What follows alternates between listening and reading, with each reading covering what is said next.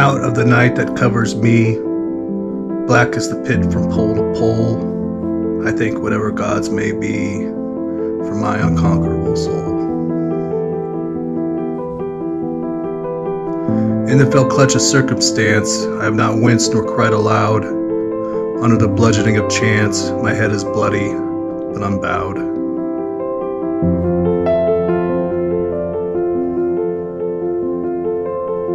Beyond this place of wrath and tears looms but the horror of the shade, and yet the menace of the years finds and shall find me unafraid. It matters not how straight the gate, how charged with punishment the scroll. I am the master of my fate.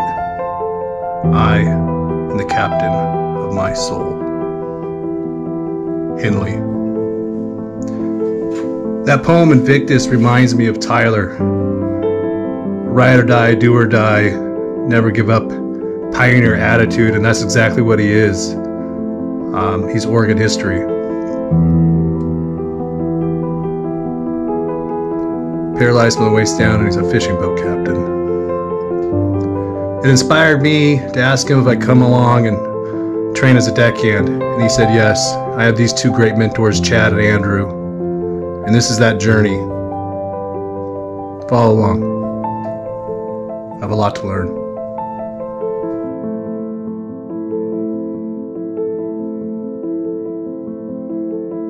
Guys, if everybody's here, we'll kind of huddle up on the back deck here, make a horseshoe around the back rail. We'll do an orientation before we get underway. So come on outside here real quick, so you guys can hear Chad when he starts yapping his mouth. Whatever you're doing here. Come on outside here, guys. Good morning. My name is Captain Tyler, owner operator of the Surfrider here aboard. We're on deck, Chad and Andrew. Grant's along as well to help out there. See if I can get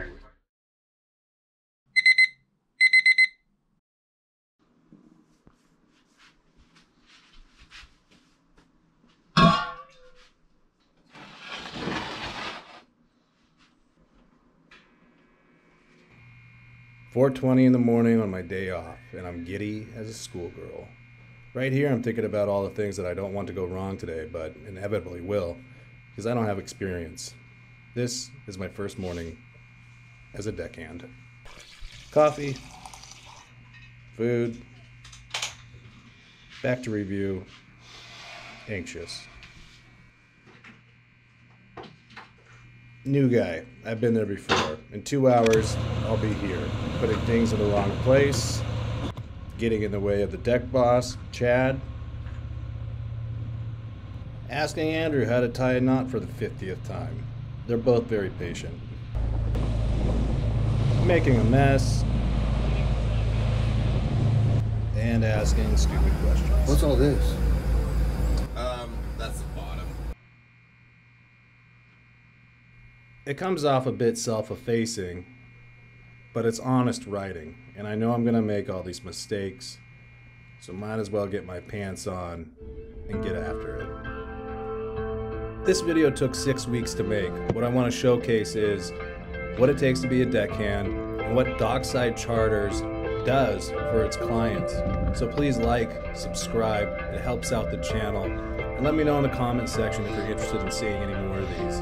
This is just 6 weeks piled together to make a video, just kind of a quick synopsis of what we do. So with that said, this is what I do in the morning. So this guy here is 4:20, and there's nobody here, but in 1 hour this parking lot will be packed. Over here is the boat ramp, the public boat launch. And that is going to have a line probably shoot all the way up the hill back there. And here's the one and only Surfrider. Last week it was on the Tackle Buster, which was over there.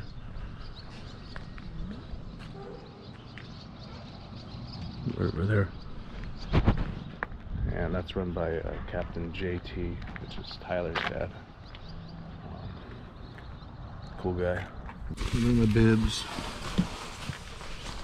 and my jacket just in case.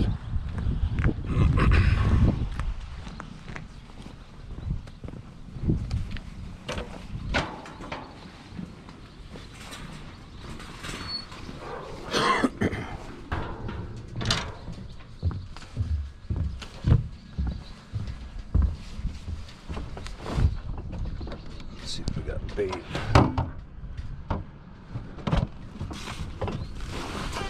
Just shine a light on that later. I don't know how many crabbers we have, but let's go with pots. We'll later throw them on over here.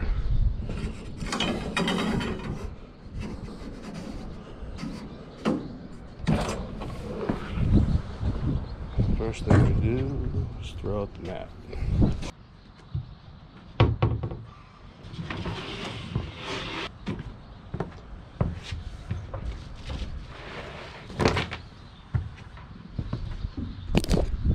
Chad just pulled up. He's the deck boss. Try to do everything I can to impress him, but hard to do. Run out, get the rest of my shit, and we'll start pinning bait, crab bait.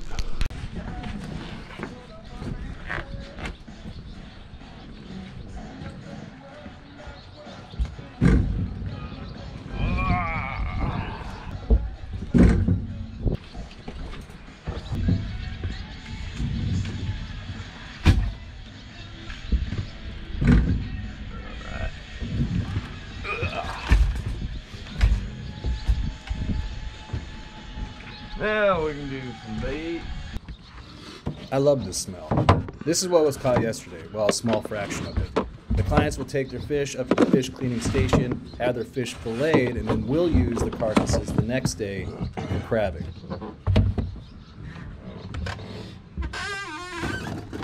All these fish look a little different in the dark. Well, kind of different. That is a cabezon. I know that cabezon don't have any teeth, but if you make the mistake of sticking your finger into a lean cod's mouth, you're gonna remember that one. The black rockfish don't have any teeth. You can just stick your hand in there, but every once in a while you'll get a ling in your baiting pots, so you gotta keep an eye out for that. How you doing? I forgot you're here too. It's Saturday, huh? Yeah. That's Kyler. He's a deckhand on the boat. He's also a commercial crab fisherman. He's helped me out a ton on this boat. I'm going to pin the rest of this fish and get to something else.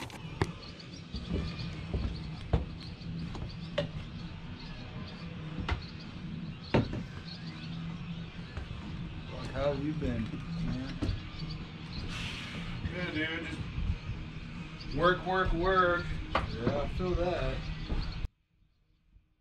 Here we are getting all the poles out, and we're going to put these little rubber gulp baits or whatever we're going to use. And I particularly enjoy this time in the morning. This is where all the deckhands kind of hang out, and we just kind of shoot the breeze about stuff. And I'm constantly absorbing information here. I feel like an absolute outsider because I am.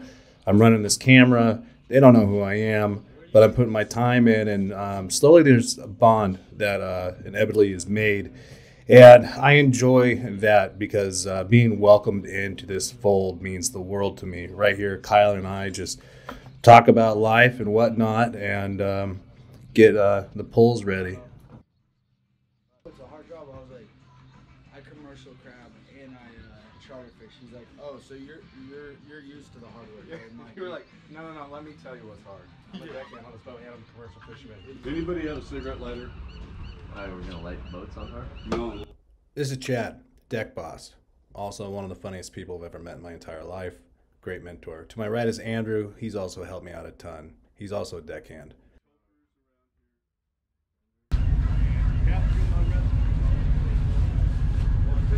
Around 5:30, people start showing up, and it's time to get underway. We have this, the crab pots stacked, poles ready to go, and yeah, that's about it. Time to go. We got 24 on board today, so we should be busy.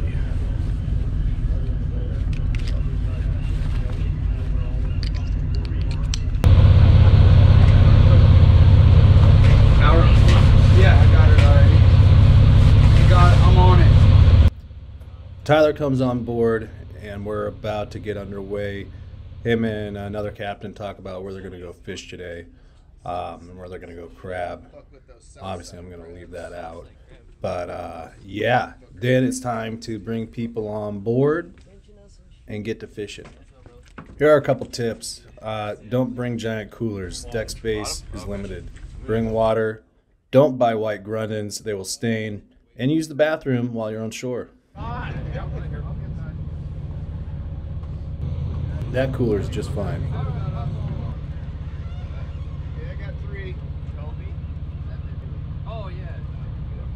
Every morning I take some time to talk to Tyler, not just because I like him, but he's a wealth of information. And right here I ask him a couple questions, and he's frank about it. What makes a good deckhand? What makes a bad deckhand?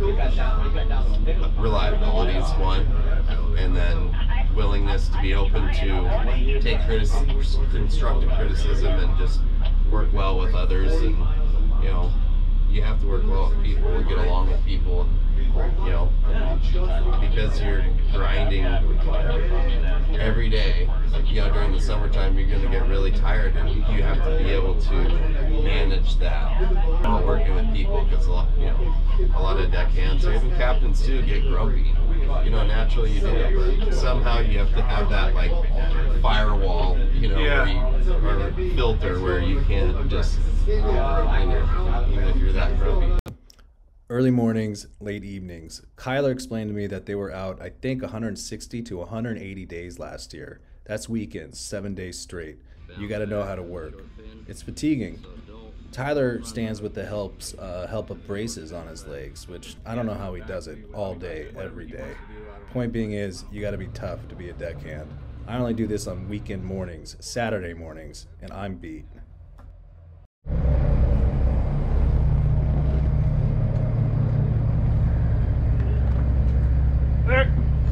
We get underway. First order of business is to bait pots. For some reason, I always have a hiccup on pots. Everything else, I'm pretty comfortable with on the boat. Thankfully, I have Chad. Great guy, great mentor. Even though this is an embarrassing moment for me, I try to laugh it off. But hey, this is honest, and this is what I do.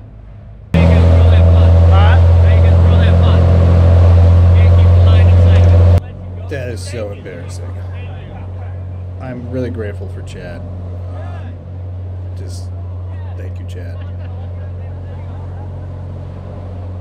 Chad reminds me of a drill instructor. He'll let you slip up, he'll let you know about it, and then he'll take the time to teach you.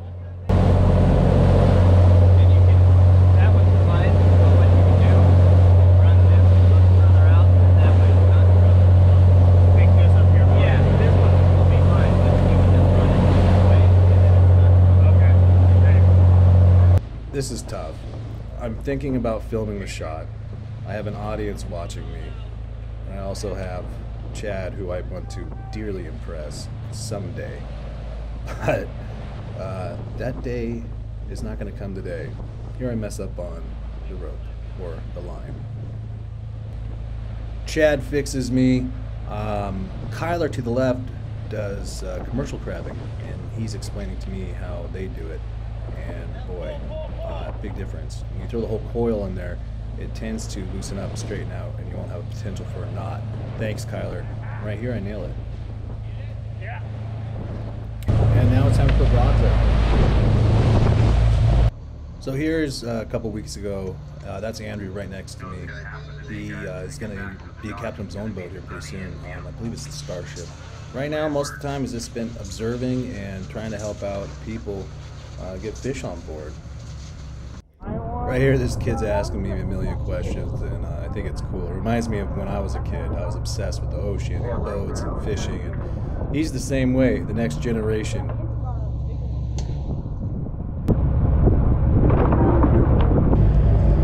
How many are in these? 10. 10 each, so we know we got 20 right there, right? Yeah. Okay.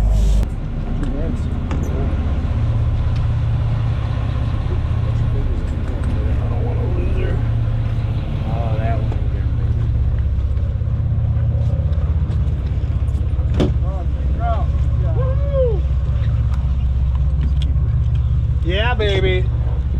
Keeper. And this was a couple weekends ago. Lucked out with the weather. The ling cod bite was just on fire. Chad's measuring that one. I don't think it's big enough. I got one in the net. And this is pretty much it. Retying. Swivels like it broke off. washing down the deck, hanging out with you guys, getting to know you guys, where you're from and all that stuff. Bonking fish, bleeding fish, keeping track of the fish.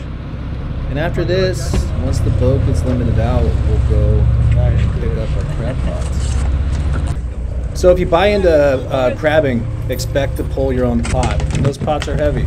Right here I am, I got nowhere to stand. I don't want to be in Chad's way anymore, so I'm sitting down. I'm trying to get this bait off the pin. And of course it's slow, whatever. It's only my 20th day out there. But here Andrew's showing me how the real deckhands do it. When we're done crabbing, it's time to head back into Depoe Bay. We're gonna get all the fish and the totes arranged for you guys. Remember your number. And then we get the crab off the boat, and you guys take them up. Well, I take them up to the crab cleaning station, and that's the end of the voyage for you guys. And then it's time for us to prep for the second trip out. Oh, so here we are. We're moored back. All the people have disembarked. Thank you guys for the tip money. Deckhands obviously appreciate that. That's my little cut of the day. And then that guy kept on calling me Russell Crowe, which is hilarious. So that's why I said Russell Crowe. Moving on.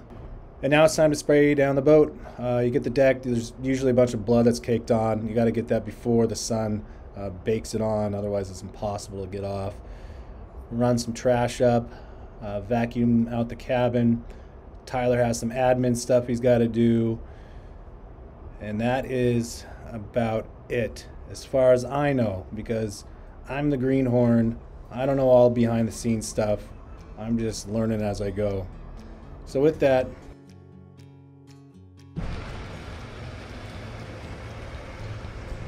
oh boy, I just got done editing this video. Wife got home, kid just got home. Okay, I gotta make this fast. This journey is not over yet. I just have to end this little segment of it because I gotta get on to the next segment. Being a part of that boat means the world to me. Thank you, Tyler, and all the other guys, Chad, Andrew, Kyler, JT, Keith. You guys are mentors, and I appreciate your time and being cool with me filming and stuff. Being a friend of the boat means the world to me. It's really an honor. So yeah, book a fishing trip with Dockside Charters. You can't go wrong with that. And I'm gonna upload this bad boy and get to the next video. We got coho coming up. We got tuna coming up. Got a lot of exciting things to film. And I just can't wait to get out there this Saturday. I'm always thinking about that boat. All right, please like, subscribe. I'll see you soon. See you out there. Perhaps I should not have been a fisherman, he thought. But that was the thing that I was born for. Hemingway, Old Man of the Sea.